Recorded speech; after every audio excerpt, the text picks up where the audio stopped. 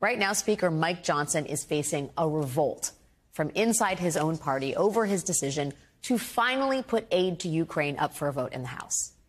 Johnson had resisted doing that for months, but this week he finally relented. Here he was explaining the reality of what he is facing just a few hours ago. I'm operating with the smallest margin in U.S. history. I have a one-vote margin. Listen, we're not going to get 100% of what we want right now because we have the smallest majority in history, and we only have the majority in one chamber.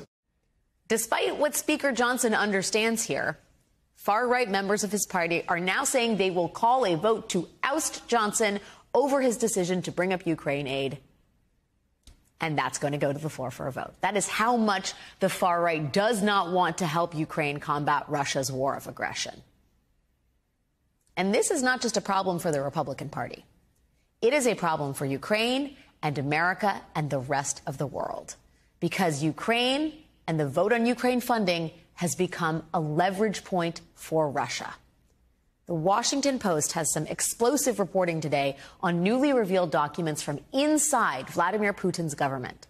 Documents which show how Russia is seeking to subvert Western support for Ukraine and disrupt the domestic politics of the United States and European countries through propaganda campaigns and supporting isolationist and extremist policies. Russia is fomenting division over Ukraine because it wants to weaken America's role in the world.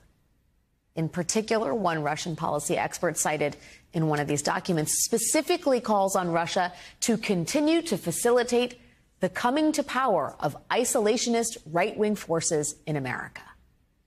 Just to put a finer point on this, Russia very much wants the Marjorie Taylor Greenes of the world to continue doing exactly what they're doing because it serves Russia's interests. This is not the only piece of evidence we have of that. Last week, two top House Republicans warned that pro-Russian propaganda had infiltrated the Republican Party and was being repeated by Republican members of Congress in debates about Ukraine. Earlier this week, Marjorie Taylor Greene parroted Vladimir Putin's central lie, justifying his invasion of Ukraine by calling the Ukrainian government Nazis. Ukraine, for the record, is the only nation in the world other than Israel to have a Jewish head of state, Vladimir Zelensky. But Marjorie Taylor Greene wants to block aid to that country because she says it is run by Nazis. So who knows where this vote on Ukraine aid could lead? Republicans could vote to remove Speaker Johnson and once again throw the House of Representatives and therefore much of our American government again into chaos, something that would directly serve Russia's ends. And maybe that is the whole point. Joining me now is Senator Chris Murphy, Democrat from Connecticut. He is a member of the Senate Appropriations Committee and the Senate Foreign Relations Committee. Senator Murphy, it's great to see you. Thank you so much for being here. First, let me just get your reaction to the reporting we have out of the Post about the way in which Russia is delighted to see the infighting over Ukraine aid unfolding in the U.S. Congress. Well, of course they are, because the only way that they can win in Ukraine is if the United States withdraws its support for Ukraine. And let's be clear about why we care so much about stopping Russia from taking over Ukraine. It's not just because we have a sympathy and a kinship for the Ukrainian people. It's because Putin has made clear that he's not going to stop at Ukraine. And if he is given the entire country, very quickly, he could be moving on to a NATO ally. That will be U.S. troops. That'll be U.S. Men and women, Americans, fighting and dying in Europe. That'll be a green light to China to invade Taiwan, potentially erupting a regional war in Southeast Asia. This is cataclysmic for U.S. interests.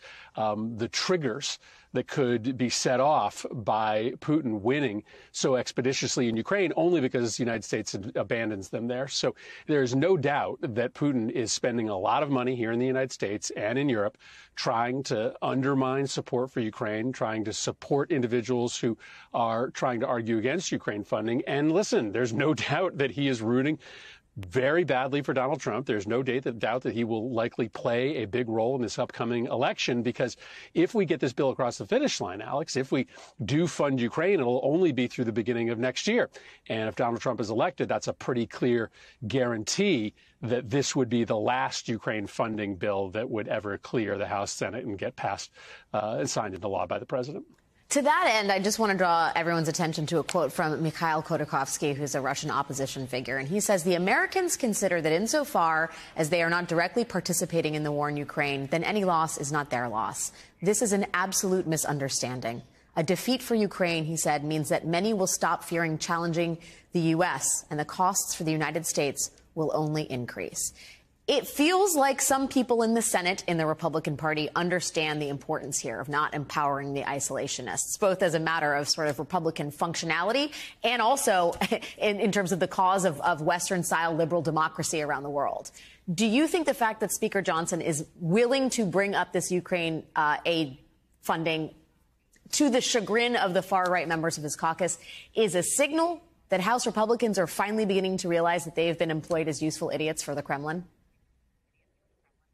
No, I would not go that far. It seems as if Speaker Johnson has made an individual decision that it would be a disaster for the United States to abandon Ukraine. And I think he knows that this would be his legacy, right? His political obituary would lead with his abandonment of Ukraine, because he has a coalition of Democrats and Republicans that support Ukraine. The Senate has already voted 70-30 with a big bipartisan majority for Ukraine. So he knows it would be him and him only that would get the blame for handing Ukraine to Vladimir Putin. So I don't think this suggests any conversion inside the Republican Party to understand the way they've been influenced by Russia. I think it's Speaker Johnson making the right decision in the here and now. And for today, at least, we should celebrate that. Do you have an expectation that we're going to be looking for a new Speaker of the House? And if we are, what's your expectation for the U.S. Congress and what happens next? So, my sense is that there are some Democrats who will oppose a motion to vacate in the House of Representatives should Speaker Johnson go through with his proposal to bring aid to Ukraine, aid to Israel, and humanitarian assistance before the House. And should that be successful, he needs to get enough Republicans to support it so that alongside Democrats, it passes the House and moves to the Senate. So it's possible that he will survive a motion to vacate because there will be a handful of Democrats who will support him. And the reality is right now the only way to pass anything through the House of Representatives is a coalition of mostly Democrats, because the majority of Republicans in the House are just full-time arsonists. They are inside government to destroy the legitimacy of government, to try to burn down the government. And so, whether it's votes for who's the next speaker, whether it's votes to pass Ukraine aid, votes to pass a budget, it's really still Democrats that are the only thing that keep that place functional. And Johnson has finally realized that. In case you missed it, this is how most of today was spent in the House Education Committee hearing on anti-Semitism at Columbia University. I didn't get to fit. I have your answer. No. Let me move on here. Republicans in Congress brought Columbia University President Manoush Shafik down to Washington, less to hear her answers and more to pointedly say questions at her. Now, if the Republicans in the committee were actually listening, President Shafik was quite clear. Here was her response to a question about whether anti-Semitic speech is tolerated at Columbia. It's abhorrent and has no place in our community. I think one of the issues that we are actively debating now, and which David Shizer, I hope, as part of the anti-Semitism task force, will help us find solutions, as you've asked for, Congresswoman, is to actually clarify where language crosses the line from protected speech to discriminatory or harassing speech. President Shafik was very precise there. The debate that should be happening on college campuses right now is the one about where the line is between First Amendment speech and discriminatory speech. That is a very worthwhile conversation. But that is not the conversation we saw in the House today. Instead, we saw stuff like this. How many, do you just in your own mind, could you rattle off like 10 Republicanish faculty out of your 4,000 off the top of your head? Yeah, I could actually, but we have two of our fellows from our Institute for Global Politics who are former Trump administration Great. Let me give you another officials. question.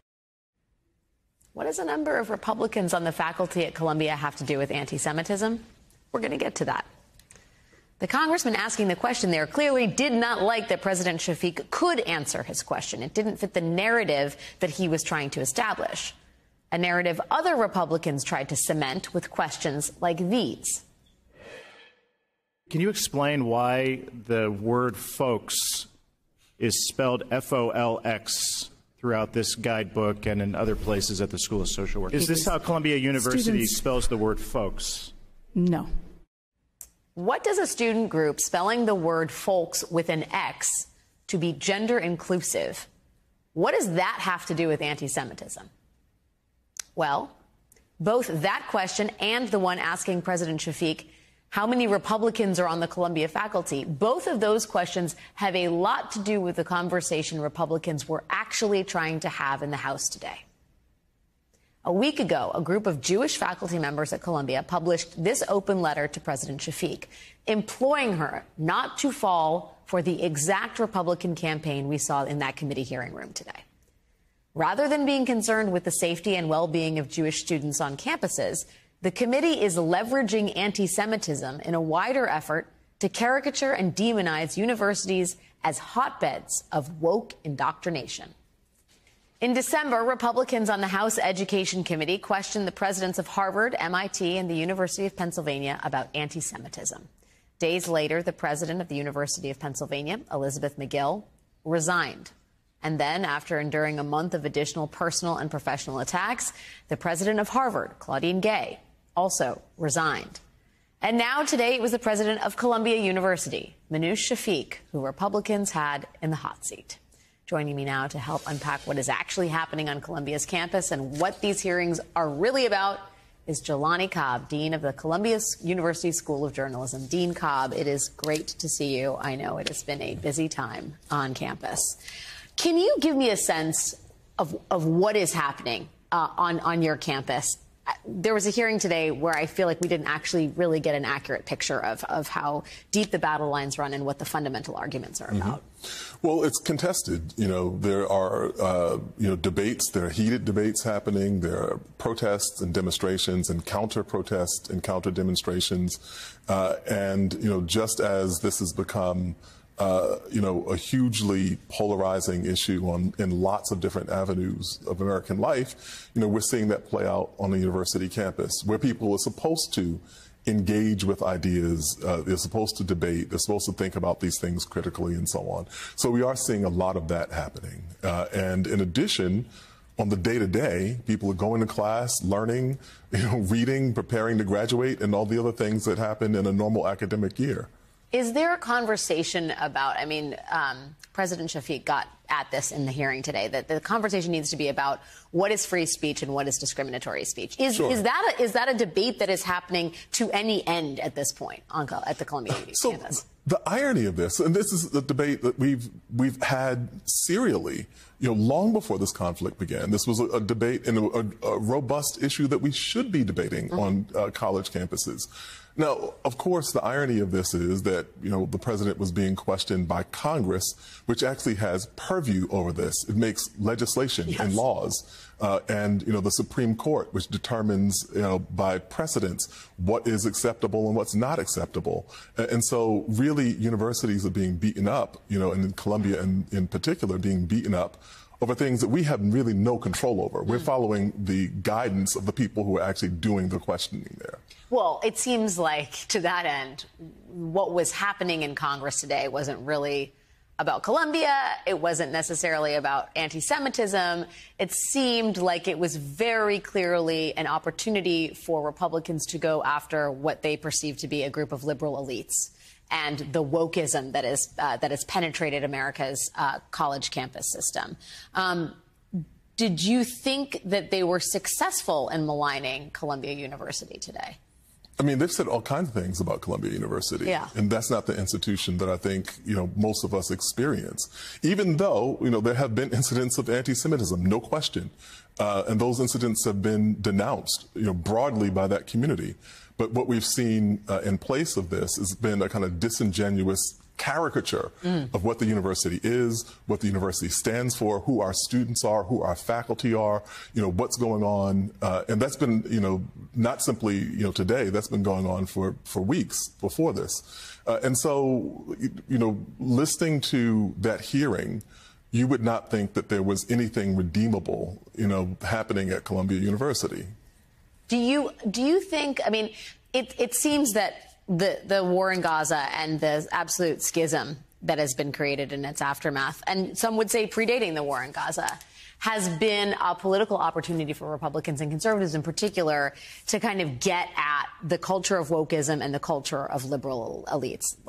Not to be repetitive, but I do wonder how effective they have been in turning some part of the country against what is perceived as, higher institutions. Sure, but I think that one of the more pernicious things and one of the more disingenuous things here is the presentation of this as if this were a kind of matter of principle. What this is really about is the perception that universities are too liberal, especially elite institutions are too liberal. So this is, is on par with the attacks on DEI. It's on par with the attacks on affirmative action. It's, kind of following the playbook of what we've seen happen at New College in Florida, for instance. So the idea is supposed to be that we're that laying the ground for these institutions to be something other than what they are perceived to be. Now, these are also heterogeneous institutions. Yeah. I teach opinion writing. I have students whose views are all across the spectrum, as you will find at this university, at the institution. And so Republicans attend Columbia, too, in other words. Shockingly enough, they do, actually. They do. Yeah, and I've actually taught a few, amazingly. But that's not what, none of these issues of substance were on display there. This was a kind of theater in order to caricature the university, to further an agenda of kind of making it more difficult for our institutions to function in the way that they have. Yeah, I will say, if we have time, I would love to play an exchange between President Shafik and Representative Rick Allen, who was asking if she wanted Columbia to be cursed by God. Can we play that? Are you familiar with Genesis 12:3? If you bless Israel, I will bless you. If you curse Israel, I will curse you. Do you consider that a serious issue? I mean, do you want Columbia University to be cursed by God of the Bible? Definitely not. Okay. Well, that's good. It's like a very curious logic to somehow bring in white Christian nationalism in a conversation that's supposed to be about anti-Semitism. I'm not going to get into the circuitous logic by which Representative Allen got there, but it does betray the sort of underpinnings of this argument, right? It is a culture war. It is about Republican, white Christian national conservatism against heterogeneous, multicultural liberal learning. And that is the fight that they want to have. Yeah, I also thought it was race baiting the president who was of Egyptian origin. I think asking if you're familiar with Genesis was a kind of dig in that direction. And so it was thinly veiled. Like what was happening here was the most thinly veiled of the most pernicious parts of what we've seen, particularly given, the proliferation of anti-Semitism that we have seen in the right wing of that party itself. Right. And so maybe the mirror should be turned upon the party in the line of questioning. I have to ask you, we talk about this as a kind of an exercise in politics, but it has had some real consequences. The number of university heads who have had to step down, that have, had to leave their posts or have been otherwise, seriously professionally wounded in the course of this. Does that make you worry? Do you think we're turning a corner when the sort of the goals of at least one side in this have been revealed to be not potentially that pure? So I think the real concern is that when we're in a moment of democratic crisis, and this goes back to the 1950s when we're talking about the Cold War, how do you handle challenges to your democracy The way that you handle challenges to your democracy is by being more democratic. You have to double and triple down on your principles. And so to see these kind of assaults on free speech and on academic freedom at a point where we're also seeing other parts of our democratic tradition being assailed is chilling, is deeply chilling. Hey everyone, MSNBC has a new and improved app. You'll get real-time alerts and analysis, live blogs, in-depth essays, video highlights, and the best 2024 election coverage. Download the new MSNBC app. Here's how to do it. You tap on the App Store on your phone. You hit search on the bottom right corner. You type in MSNBC. You click on the MSNBC app. You click on Get or the cloud icon and enjoy it.